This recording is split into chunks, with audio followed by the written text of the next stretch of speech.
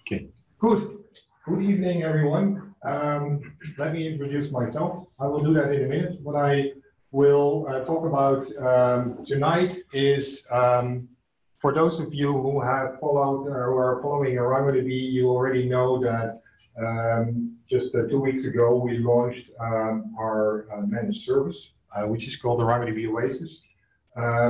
Now tonight I don't want to go into any marketing talks and stuff like that. I want to keep it technical. So I will share with you some experience what we have on doing this on AWS. We're doing it on multiple providers, so I will also give some comparison to how we feel about AWS compared to others and what experiences we have. So I like to make this a practical talk, so if there are any questions, feel free and shoot. Not me, but other than that. Okay, so I will give a short introduction into ArangoDB Oasis so you know what it is. Then we'll briefly touch the architecture and then dive into what it looks like when what we're actually running on AWS and other cloud providers.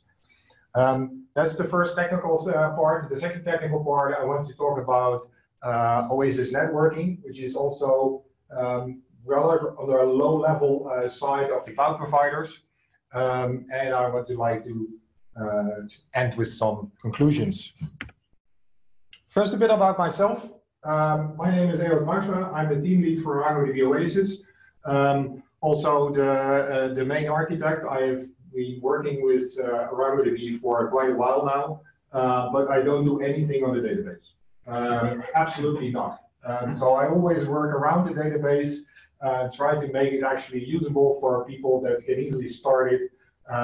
So you will find my name in things like the Go driver, Kubernetes operator, starter, all kinds of things, as long as it doesn't touch the actual database. And if you look on the right, that's a picture of what I do outside ArangoDB. Just last week we were in a show in Bremen with our model trades and tried to have a lot of fun there. And of course, that is also highly automated, what you expect from a software guy.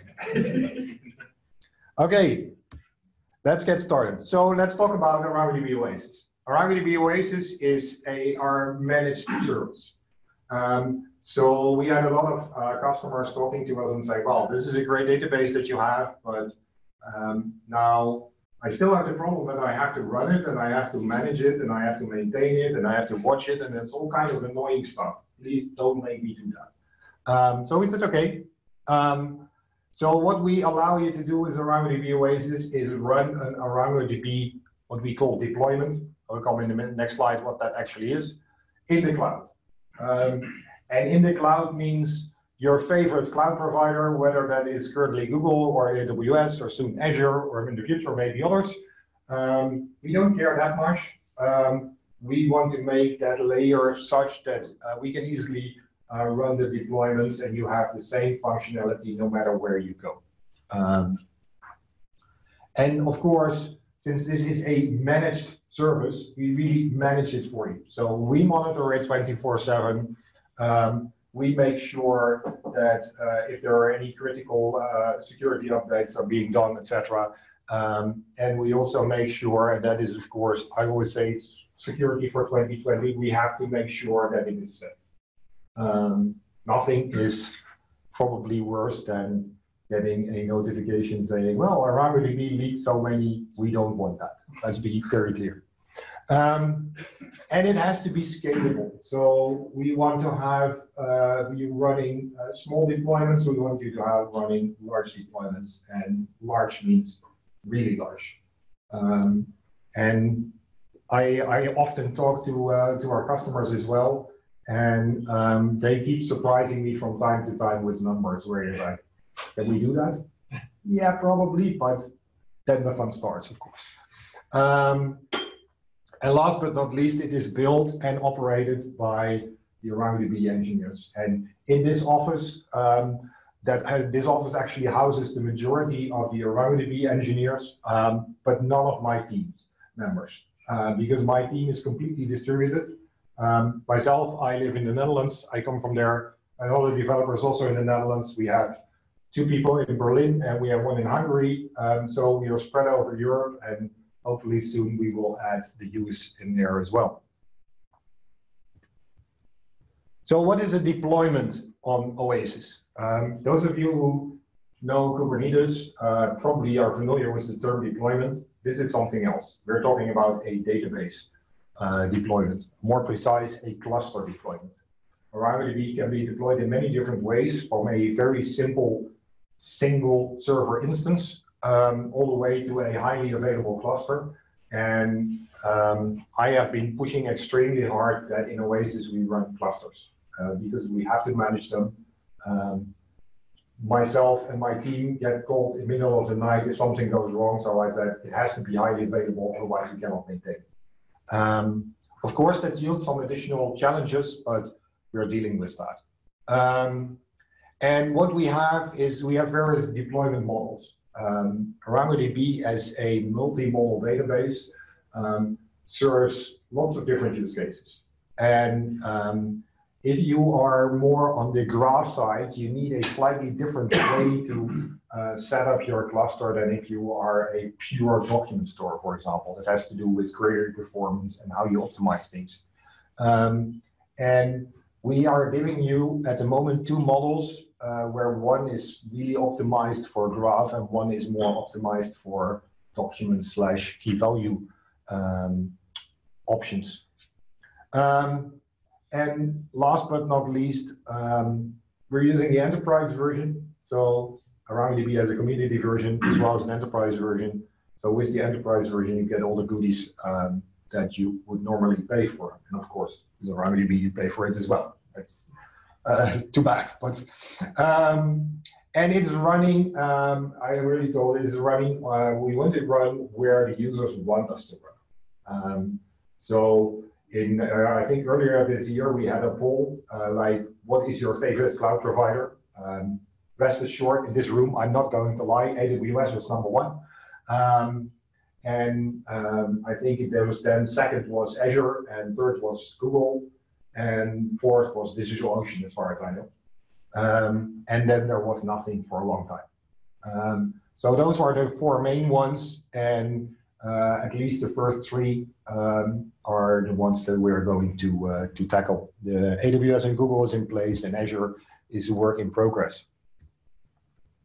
So that was all functional. Now you have an impression. If you want to try it, go to cloud.arangodb.com, give it a try. You can try it out for free. Let's take a look at how that looks under the hood. I have extremely simplified the picture. Otherwise, I need a lot of slides and we don't have time for that. Essentially, we have 2 different types of planes in Oasis. We have a control plane and we have what we call data clusters. And these boxes, so this box is a Kubernetes cluster, and here you see 3 Kubernetes clusters, but it can be much more. And there are lots of components in there. I have just given a few, but if you look at our control plane, I think we're now running somewhere in the range of between 35 and 40 services in there, and all are running, or pretty much all of them are running in high availability mode. So we're running quite a number of pods there. That's actually the fun part, because we want to make sure that it keeps running and we can upgrade it without you guys noticing it. And usually we manage to do that. Of course, being a developer, never say never, but we know how that goes. The data cluster is a different story, because that is where we actually run deployments for customers. And so while this is in essentially a single place, this can be anywhere on the planet. So we have things running in Google Frankfurt, we have things running in North America, we have at the moment, I think 5 different regions for AWS, and that number is growing. And all of them have at least one of these data clusters in them. And actually the data cluster is the part that I will focus on through the majority of this talk. quick words about the control plane. It's really the central core. So that's where our dashboard is hosted. That's where our primary API handlers are running and so on. And the fun part starts here. And that is that the control plane is also responsible for creating and removing data clusters. So we don't do anything with spinning up data clusters manually with scripts or whatever. That's all done automatically. And creating is one thing. We'll show later on that removing is actually even harder than creating. And of course, being a central core, this is also what data clusters talk to.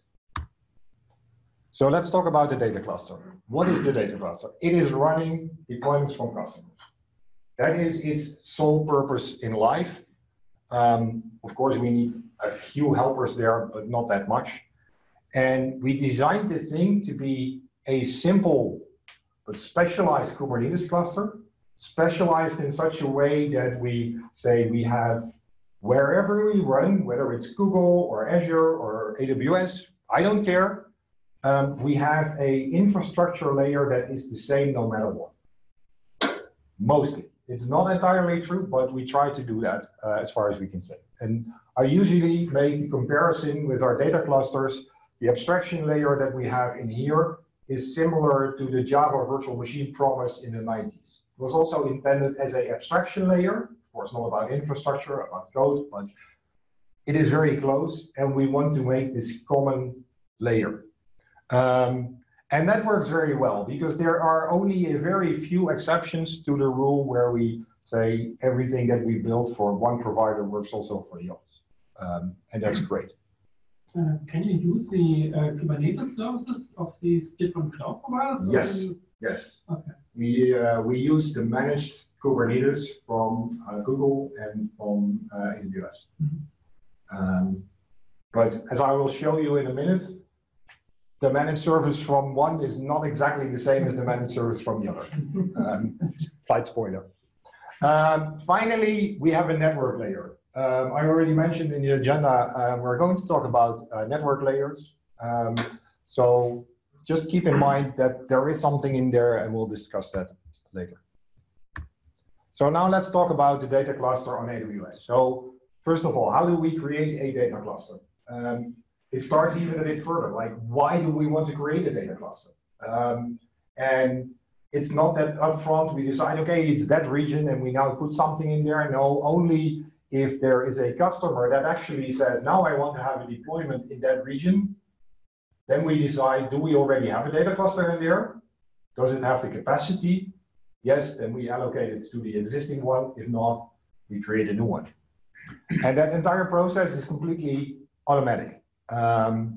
Depending on the provider, spinning up a complete data cluster can take anywhere from 5 to 25 minutes. Where unfortunately AWS is really the slow guy. And we have so-called data cluster operators who are responsible for building and destroying these things. So we have a piece of code that says, I'm going to create a data cluster for AWS. And that piece of code has the same function as its brother that does it for Google, but the implementation is way different. That is really the big difference. So that is where we implement this single layer where we say, okay, the end result should be the same from the high point of view, but how we get there is of course completely different. Final remark about the data clusters is that these things are designed to be pool only, and that has to do with security. We envision that at some point there will also be data clusters specific to individual customers. That has to do with VPCs and all that stuff. And we want to make sure that we're not actually pushing stuff into that data cluster, but the data cluster is always pulling us, because that allows us for much greater flexibility going forward. Now, what does it actually mean to create a data cluster on AWS? If I could make this slide for Google, I would have 2 words, and that's it. For AWS, it is a lot. Unfortunately, the AWS APIs for EKS the Kubernetes, managed Kubernetes is there, but you cannot just say, well, I am going to spin up a Kubernetes cluster and have fun, do it.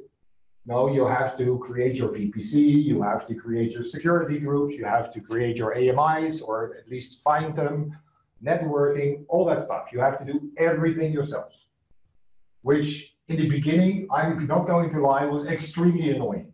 Like, do we really have to do all that stuff? And the answer was unfortunately yes, plus a couple of more things that we forgot in the beginning. But later on, it also gives you power because it also allows you to really design the things the way you want it without somebody at these cloud providers trying to be smart for you. So there's always two sides of the matter. And yes, it takes a lot longer to develop, but later you can customize it a lot more. And at the moment, we're at the point where that is really helping us. But it is a lot. And now if I look at the removal, again, it is fully automatic, mostly. And yeah, we still have bugs, of course, but that happens all the time. It's still the responsibility of these data cluster operators. And essentially what it does is it is just removing all the resources in the reverse order of the creation. So our data cluster operators essentially have just a loop that they keep doing all the time and say, okay, do I need to build this thing? Yes, then I'm going to create. Do I need to remove it? Then destroy in different order. So far, so good. Sounds all easy, but in reality, and certainly on AWS, it is not that easy. So what did we find? First of all, AWS creates lots of resources on the fly for you, which you do not anticipate upfront. For example, if you are creating a service in Kubernetes in an EKS cluster, and say that is a service of type load balancer, it will create a ELB for you. And with that, all the security rules and stuff that gets you get for free. Now that's fine, but at some point you also have to clean it up, so you have to remove it. And then there is a second problem that these resources have a lot of dependencies. So, and if you don't destroy them in exactly the right order, it is going to complain. It is going to say, you cannot do that because whatever. This is the dependency. The annoying part is not going to tell you exactly what a dependency is. It's just going to tell you there is a dependency, good luck. So that is annoying, and we have this loop, removal loop, because we know that you can tell a resource to say, okay, you should go away, but it's not away right away. These things are mostly asynchronous, and you just have to ping afterwards, like, is it still there? No. Okay, now I can continue. Oh, I have to wait. Well, so there's a lot of tweaks in there that work that way. Another challenge that we have is not all resources have tags. And we use tags, whether it's tag or annotation or whatever. We use that to store our own information in there. And sometimes you need it, and sometimes you have to, we would wish that all resources just have tags, no matter what. But yeah, that is where you can see that AWS is by far the oldest one, and things are growing there as well. So yeah, that is what it is. Final, really an annoying thing, you have to write a lot of helpers to detect your errors. There is very little structured error handling in there, and we even had to go to the thing of parsing error messages, which I absolutely hate, but yeah, there's just no way around that. And then the documentation is great, if you can find it, but the documentation is huge.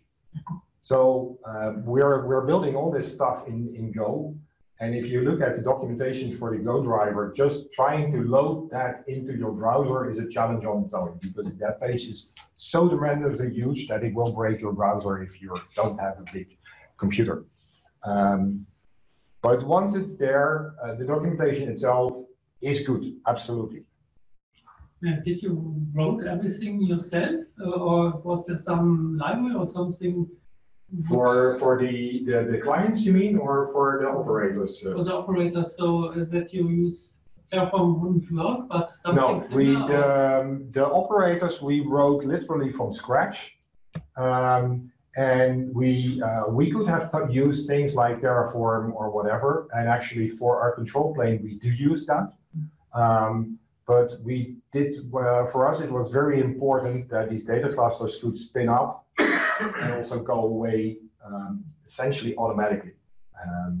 So for example, in our staging area, we are literally running tests where we're spinning up a data cluster and then throwing it away within 20 minutes because we don't need it anymore.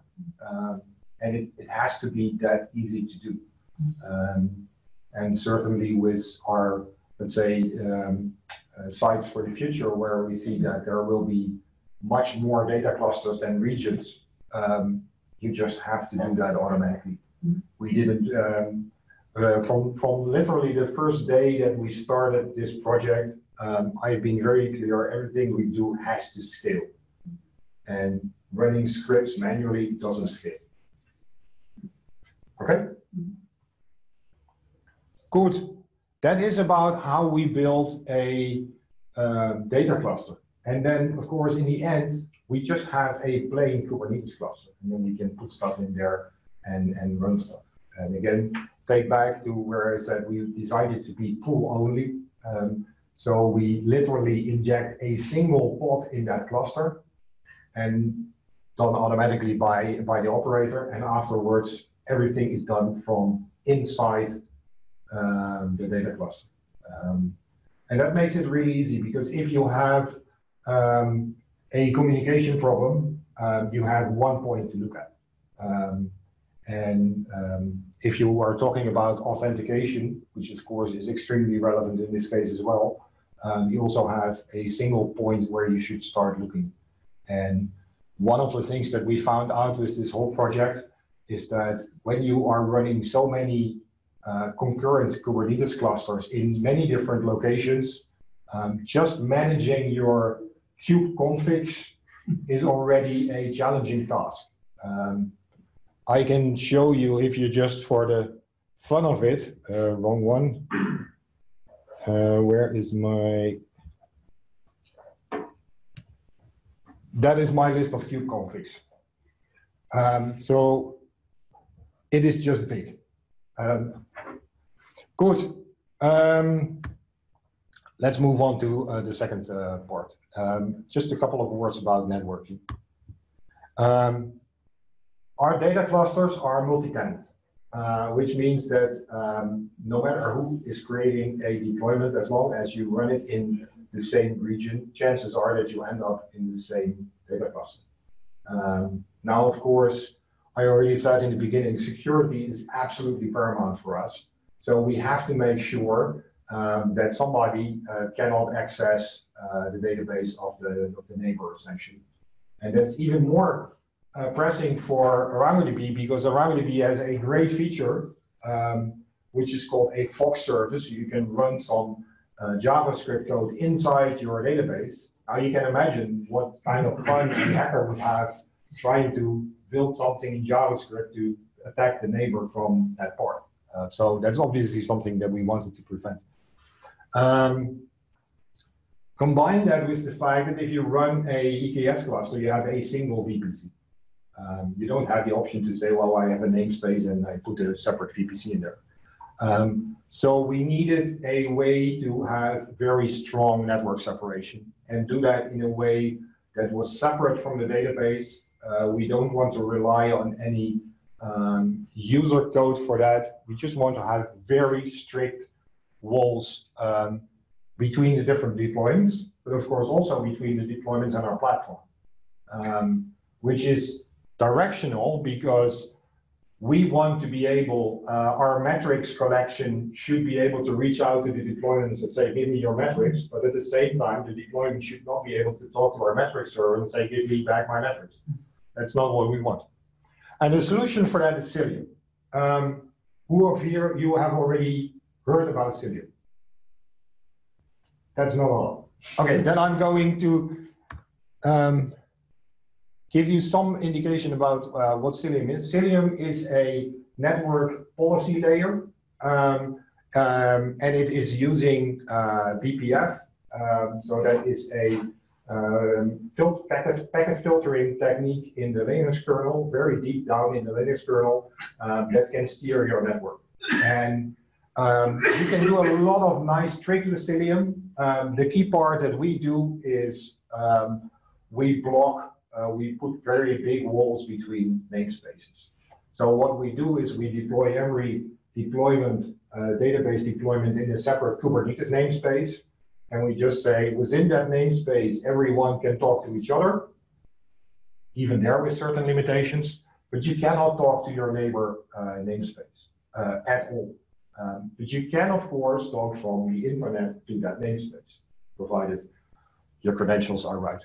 And you can do a lot. You can even go on pod level based on the labels of your pod, for example, say this one can talk to that one, but only in that direction and not in that direction. It is an extremely powerful tool. And given that this thing is implemented essentially deep down in your Linux kernel, it is also extremely fast. And of course, if you're building a database, you don't want your network to be slow. What is the difference to Istio?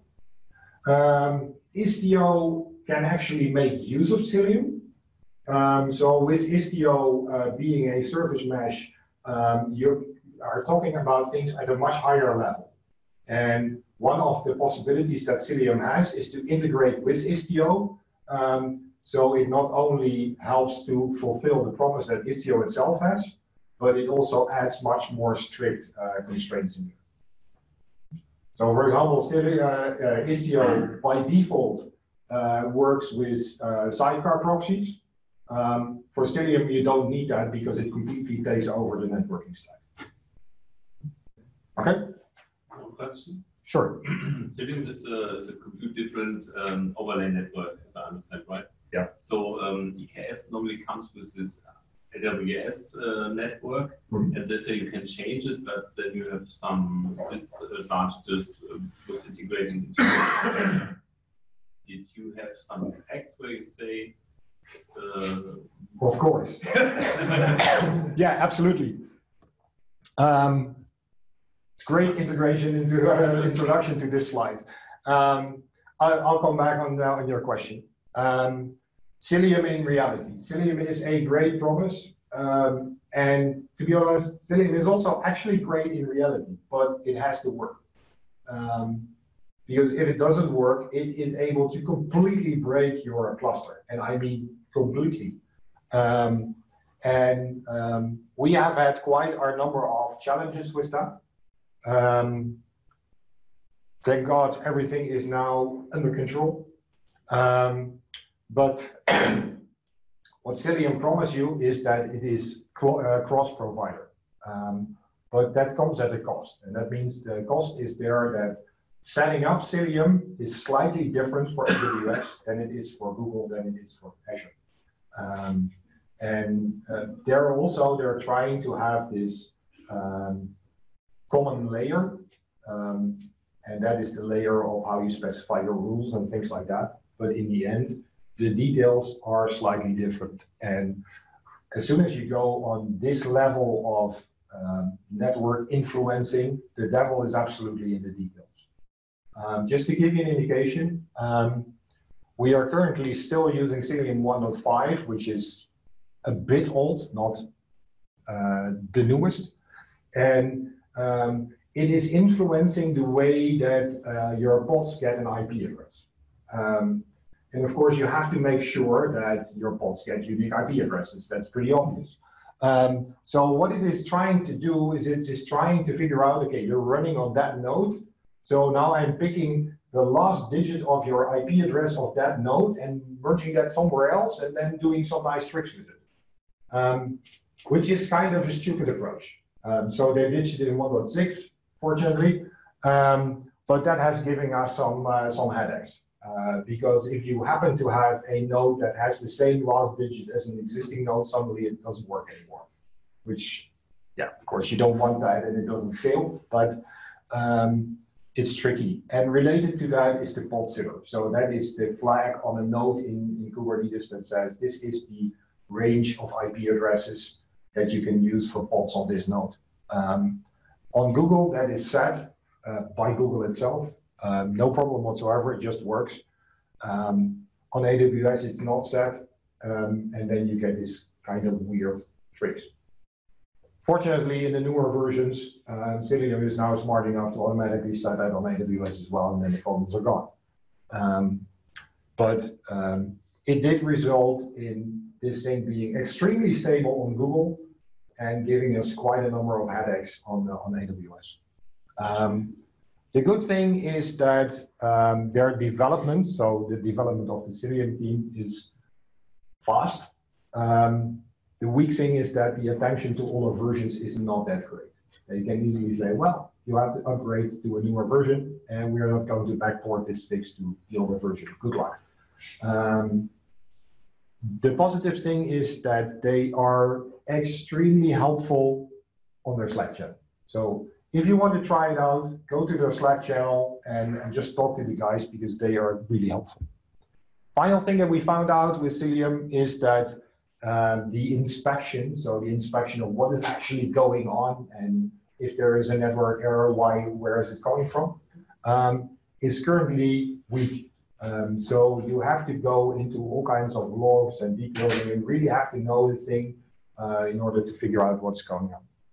Now, recently, last week, they launched a new project called Hubble, and that is intended to give much more insight in this, and to give you all kinds of nice things like where are my DNS errors coming from and how many 5.0 something errors do I have in my HTTP and all that stuff.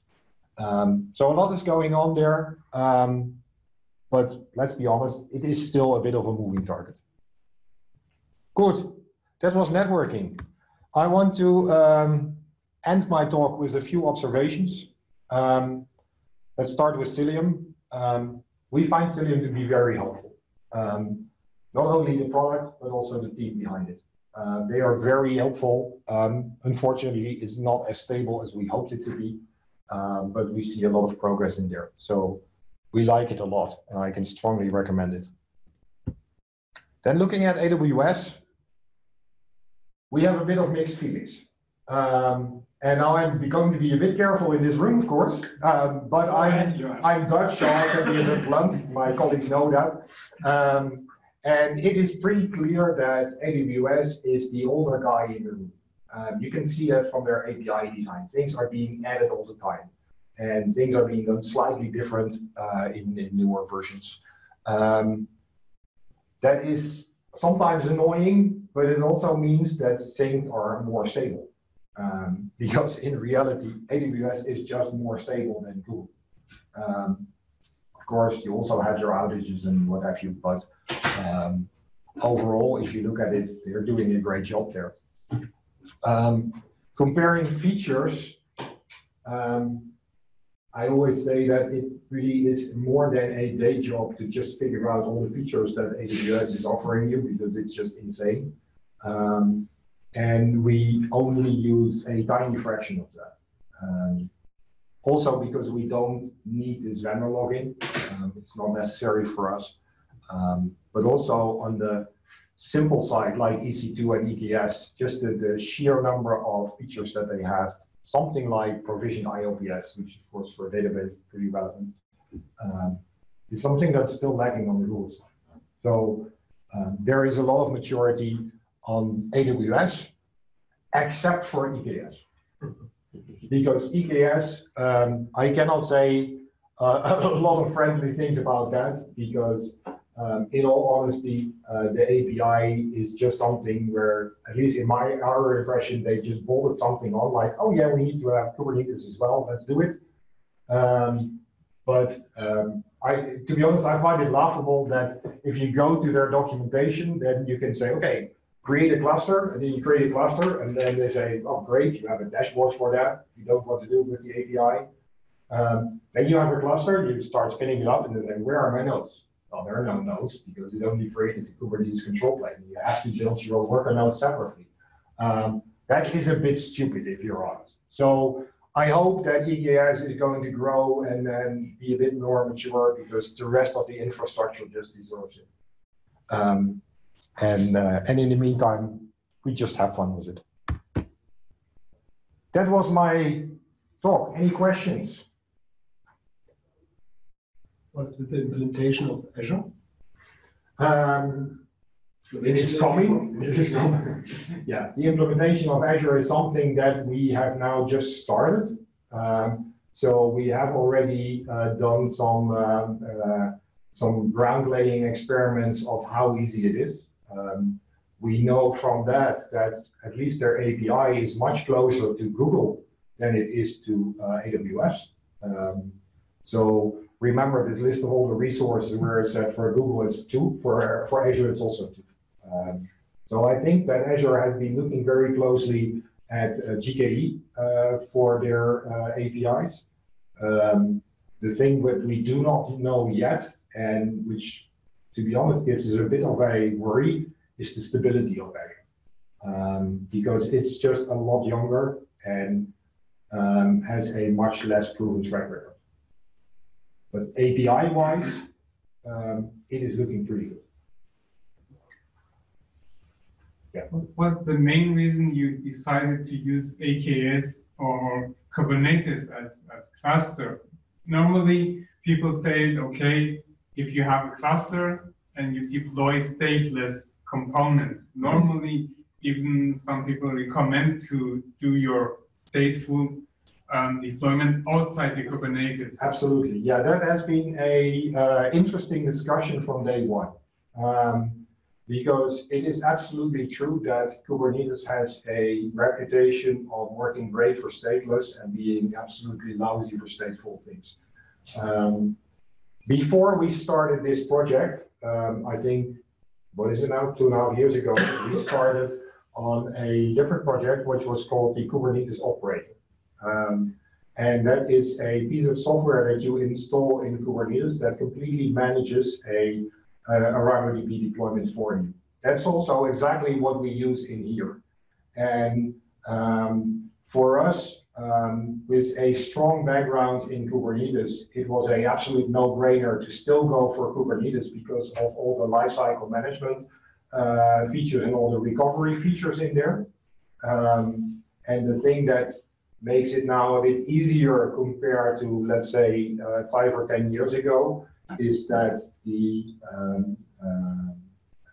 persistent volumes that you now have are actually extremely performant, even if they are not on the same node physically as where your things are running. So the way that the SSDs are connected to the nodes with huge amounts of network speed, caching, and all that stuff makes it a lot easier.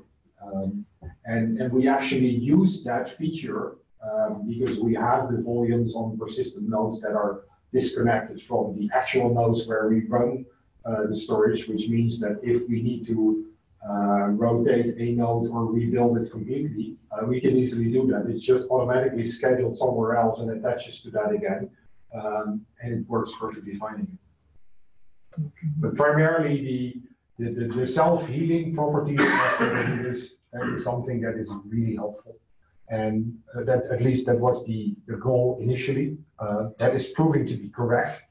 And the other thing that makes it really helpful is that because everything is API based and you have your tooling with kubectl to inspect everything, I can go in here and inspect everything without us needing to build all kinds of dedicated layers or SSH into whatever. We just don't need that. Yeah. And that makes our life a lot easier. So finally, it paid out. Absolutely, yes. Yes. What was your alternative to Kubernetes as platform? If you want to, was it the architecture you want to do, or was it to be a managed service, your aim? You know what I mean? You want to? No. Okay. Do you want to go to Kubernetes? What is your aim in the project, or you want to go make a managed service? No. The fact that we chose Kubernetes is a implementation detail. We don't think that it's relevant to our customers. Of course, the effect of that is relevant to our customers because we can build it quicker, for example. But for the customer, it does not make a difference at all. They don't see Kubernetes, they don't have access to it, they just see a managed service. So if you look at it, how we could have also built it is just plain virtual machines and run it on there. ArangoDB also has some tooling to start clusters on just plain machines or virtual machines, whatever you like. But the management part of that would be an order of magnitude more complex than what we have now. Do you also need to use operators in your controller cluster to spin up the other clusters? Yes. Also the controller? Yes. Yeah, we actually use several layers of operators. So for the data clusters, I already spoke about the data cluster operators. It is a bit of a definition question, but technically they're not really operators in the sense that they create different Kubernetes resources or something like that. They create complete new Kubernetes clusters. Inside the data cluster itself, we are actually using our own ArangoDB product, which is an operator in the traditional sense of the word, to spin up the Arango deployment. So if a customer says, I want to spin up a new deployment, the only thing what happens is that the data cluster is created if needed, and then the infrastructure in the data cluster only says, now I need to make what is called Arango deployment resource, which is a custom resource implemented by our Kubernetes operator. And then the Kubernetes operator takes over and says, okay, that means that I need to spin up pods for that servers and that all. And how do you do the lifecycle management of the EKS? So can it be done without downtime of the cluster? Yeah, that is actually, that is where we learned that this whole business of AWS, where you have to do all the resources yourself, actually is a benefit. Yeah. Because what we do, if we, as a comparison in Google, you can say upgrade that node pool, and then it starts upgrading it one by one. We now found that it is doing that in such an aggressive way that it's not really good for a database. On AWS, you don't have that because you can say the node is using this AMI, and you cannot change the underlying AMI. So the only thing that you have is build a new node. So if we are going from to a new Kubernetes version, for example, what we do is we add new auto-scaling groups with the new AMI, and then make sure that they have the same number of instances as our old scaling groups, and then we start coordinating the old nodes. And for those who don't know that, in Kubernetes, coordinating means don't schedule anything on there. And we have our own piece of logic that says, hey, this pod is running on a node that is coordinated, so apparently you want to get rid of that. And then we get rid of these pods in the right order. So we have the benefit of knowing exactly with all the guys here how to run an ArangoDB cluster. So we also know how exactly to move it without the customer seeing anything. And that means that we then delete them from the old nodes. Kubernetes will automatically take care of scheduling it somewhere else. And since all the old nodes are coordinated, it can only go to the new ones. And so that takes some time. It can easily take 2 or 3 hours before that entire game is over. And then when that game is over, the auto-scaler kicks in and says, okay, apparently you don't need this node anymore, get rid of it. And then we eventually, as soon as the old auto-scaling group is emptied, so there are no more instances, we get rid of it. And that is, it was very cumbersome to implement that, but we now like it so much that we're also going to do exactly the same for Google. And the knowledge is all inside the operator on the cluster itself, so that he evacuates the pods from the marked autoscaling group. Yeah, that's the good part of Kubernetes. All the information is in what's called the Kubernetes API server. So it knows exactly, and even if our control plane is down for whatever reason, that can just continue and our databases will keep running there without any problems. Alrighty, thanks very much.